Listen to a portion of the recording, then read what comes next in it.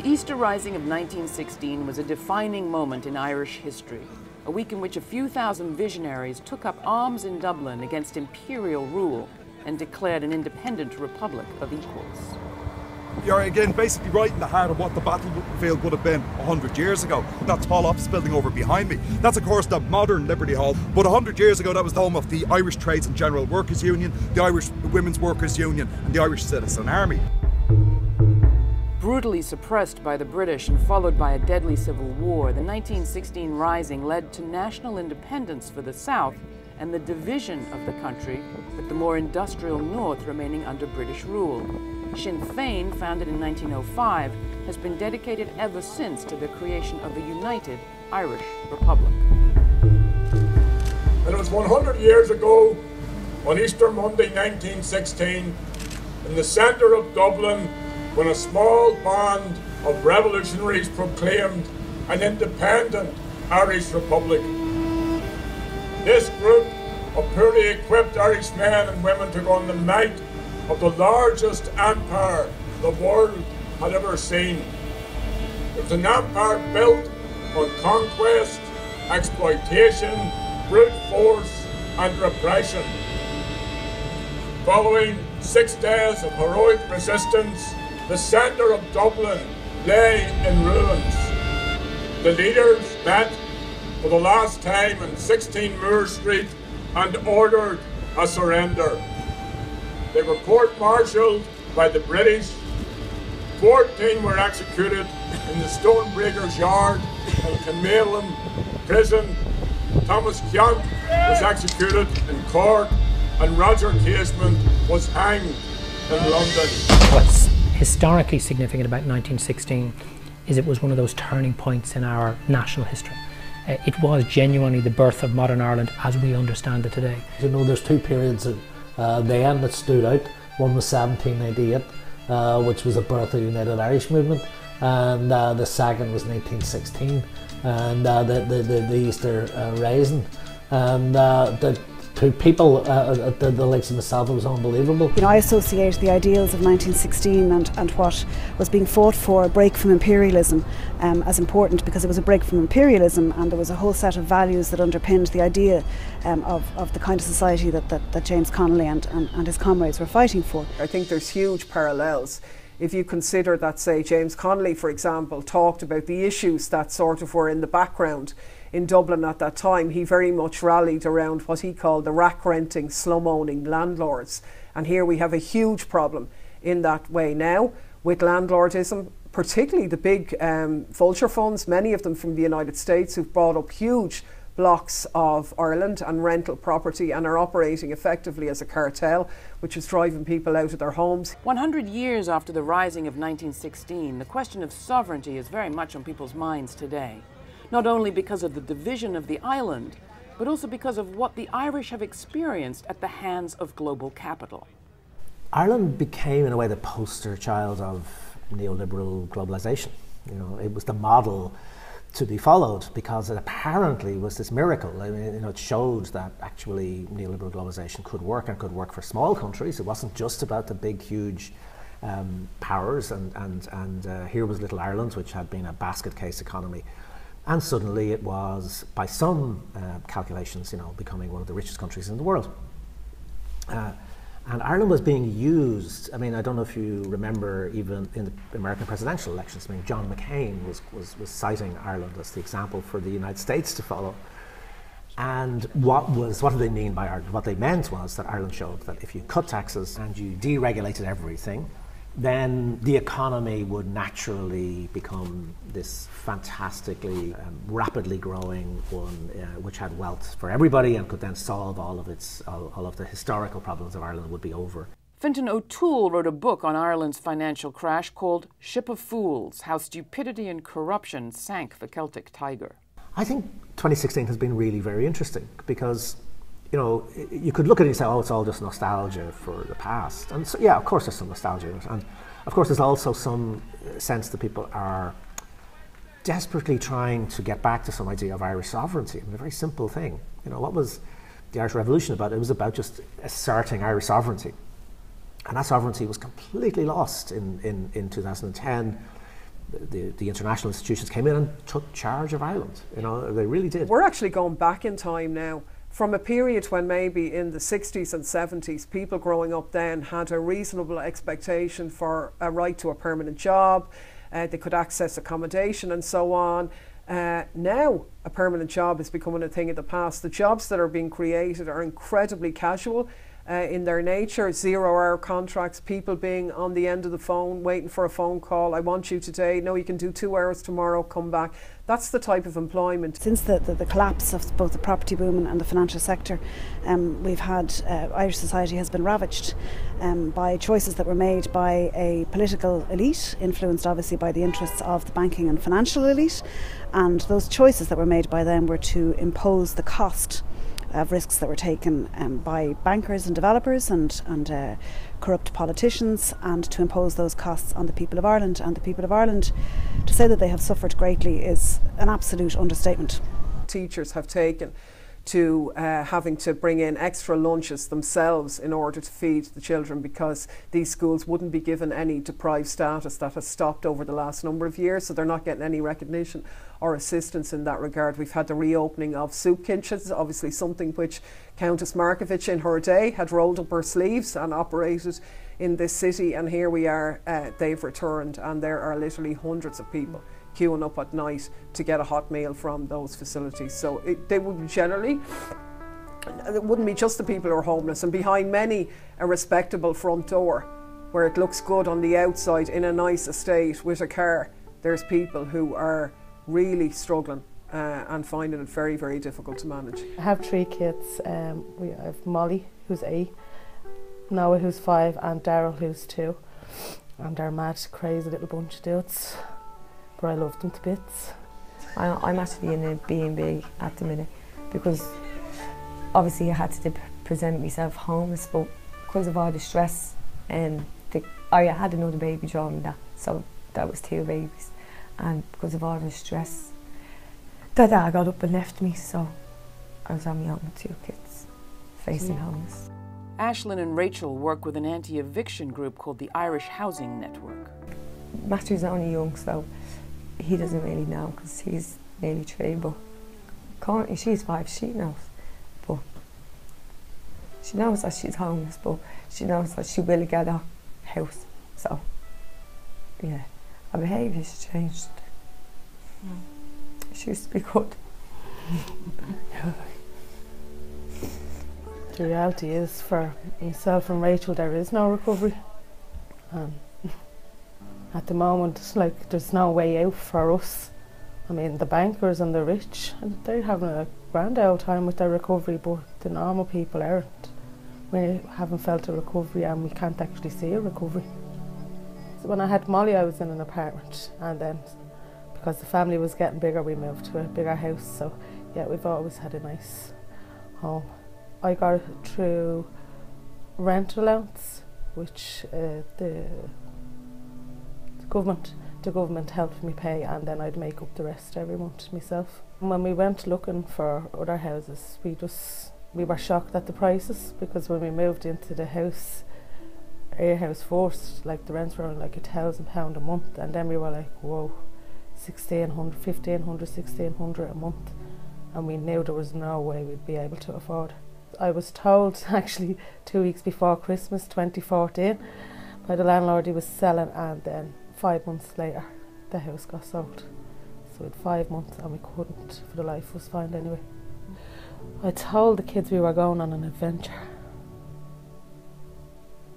and at the end of the adventure we'd have our own house where we didn't have to give the landlord any more monies. So that's what I told them.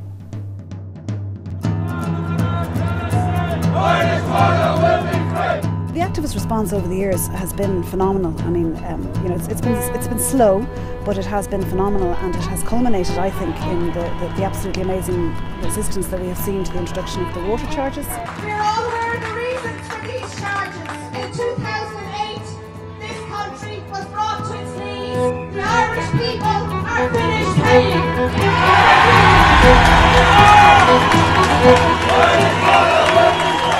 Personally speaking, I have never been on a shit water charges protest.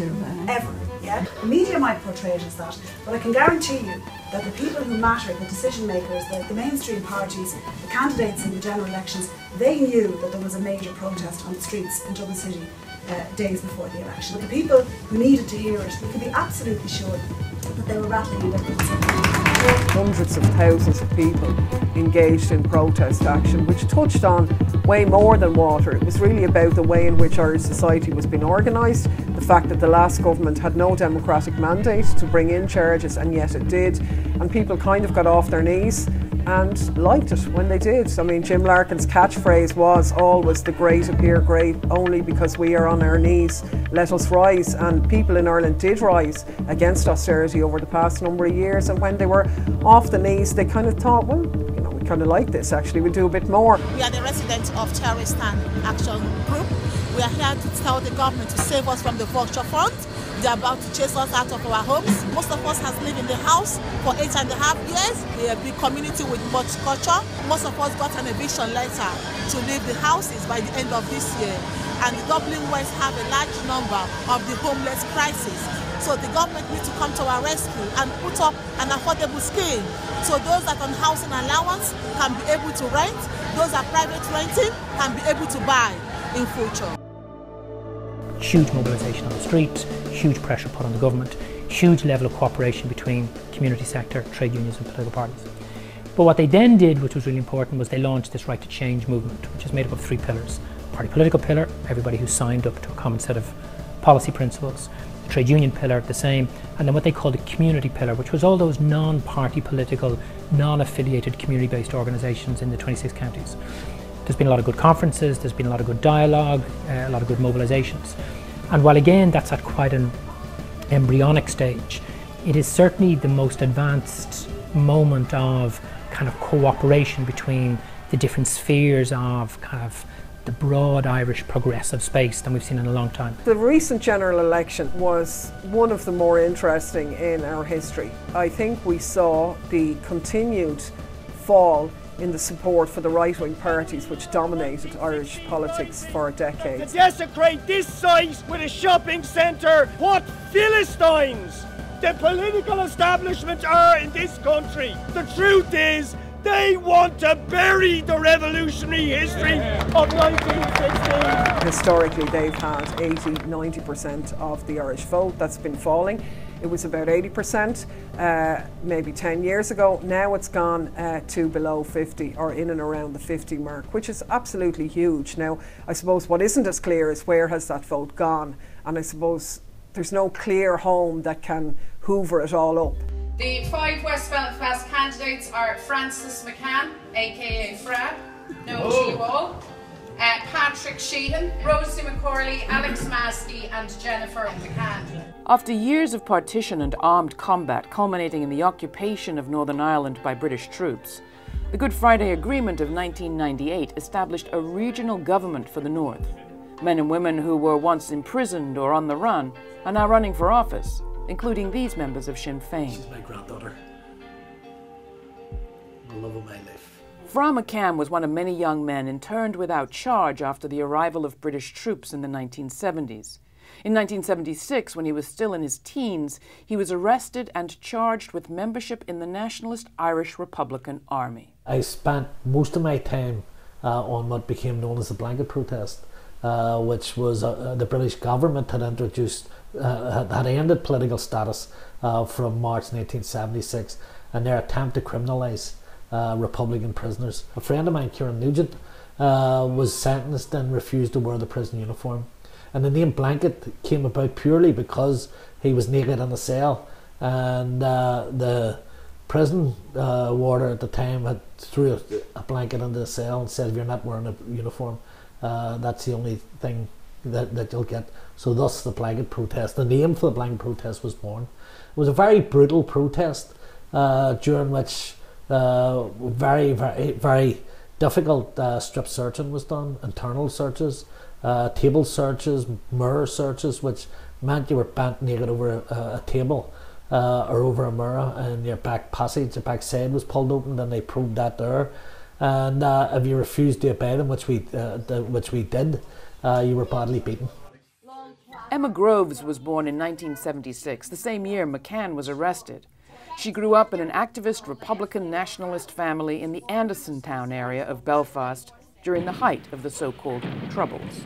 To me, it just seemed normal that was normal life. So growing up, it was quite hard. You were restricted to where you could go in certain areas. You were restricted even in the city centre.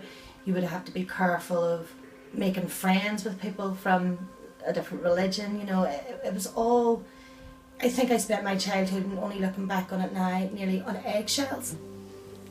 You know, you needed to be careful going into certain areas. You need to be careful that if there was a rat broke out, if you're at the shop, have you somewhere, do you know where to run to? Do you know how to hide? Do you know, those sort of things, just to try and make yourself safe for a simple thing of going to the shop. I had 7 children, and I have to say, pre-having the kids and getting married, growing up in Belfast was amazing. And that's I think I found that quite hurtful for my own kids. If you were picking them up out of school, you know, making sure that they stayed together, that you didn't leave yourself open to an army Saracen suddenly roaring up the footpath. That might sound silly, but making them walk in single file close to the pram, or, you know, that sort of thing. Never allowing them to stray very far from you. If you had to go into town organising babysitters, you just did not take them into the centre of the city.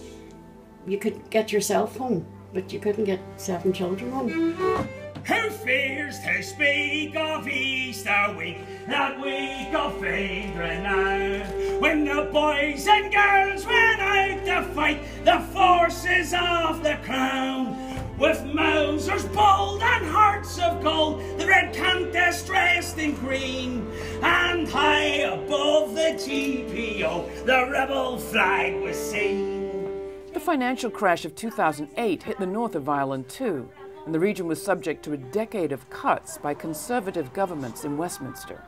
The centenary of the Rising is giving nationalists north and south of the border a chance to talk about poverty, partition, and the meaning of independence today. It wasn't our fault that Eoin got back to England shore. Take cover! Here in West Belfast and right across the 6 counties, what it became very, very clear is that the Tories, the partition of Ireland, the British presence in Ireland, and austerity go hand in hand. One of the things that Republicans think, we're all part of the community. We all live in, most people in the place we live are community, working for your community, trying to make better lives for people, trying to create conditions is what a Republican's about. And that's what pushing for United Ireland's all about. It's not about the status quo, it's about changing the system. Emma Groves is now a member of the Belfast City Council.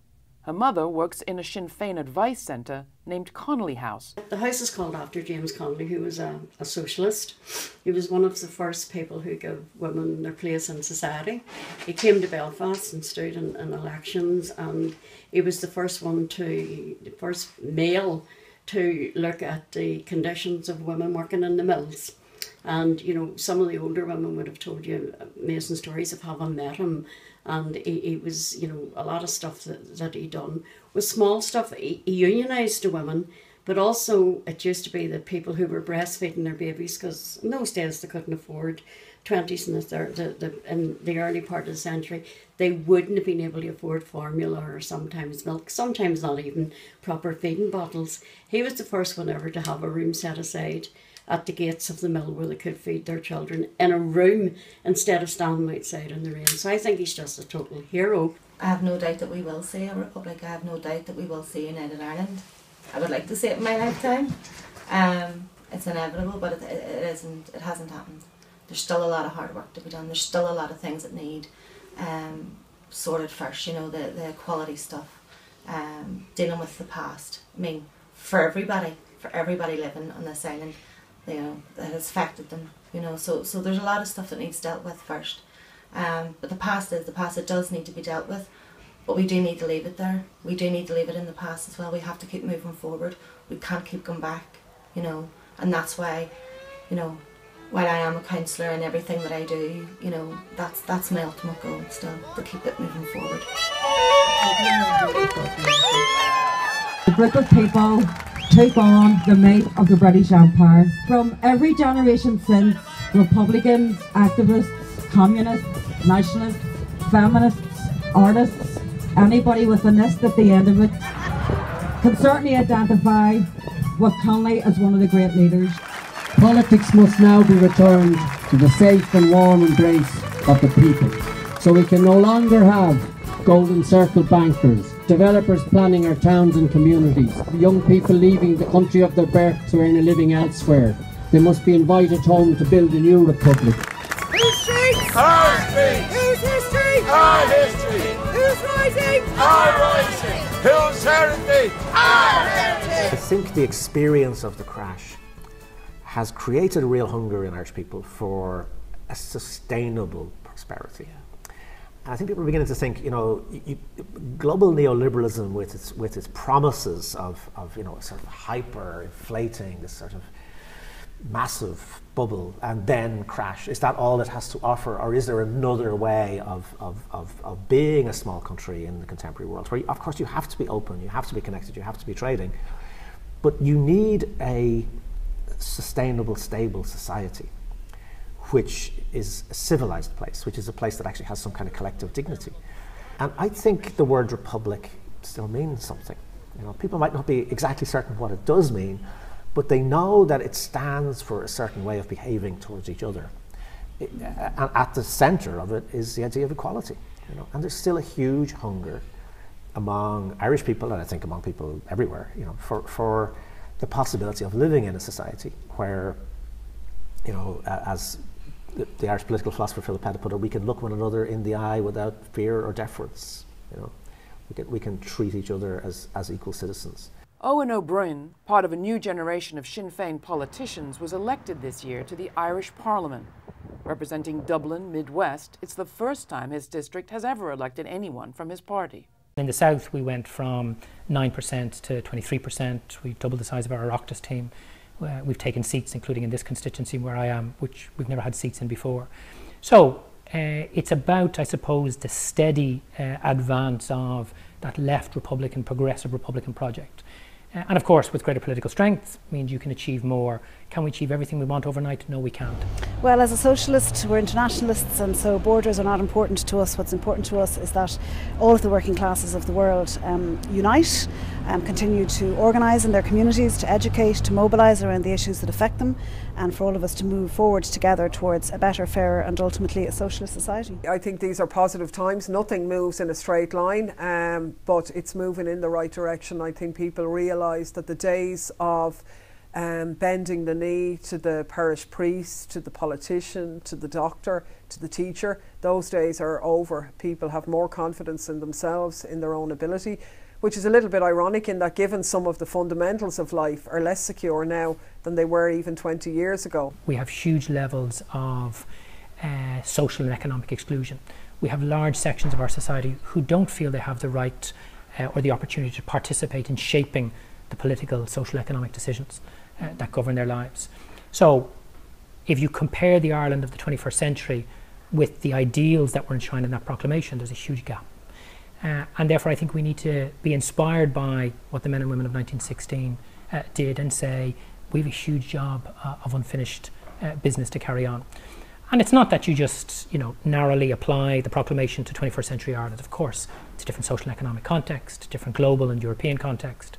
There are all sorts of new ways of tackling some of the persistent problems such as poverty and homelessness and unemployment. But the core principles are still valid today.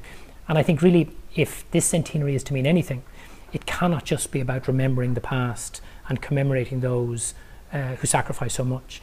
It has to be about rekindling the public excitement about those ideas so that more people, doesn't matter who they are or how they feel it's appropriate for them to do so, but think that it is possible to change the world we live in today.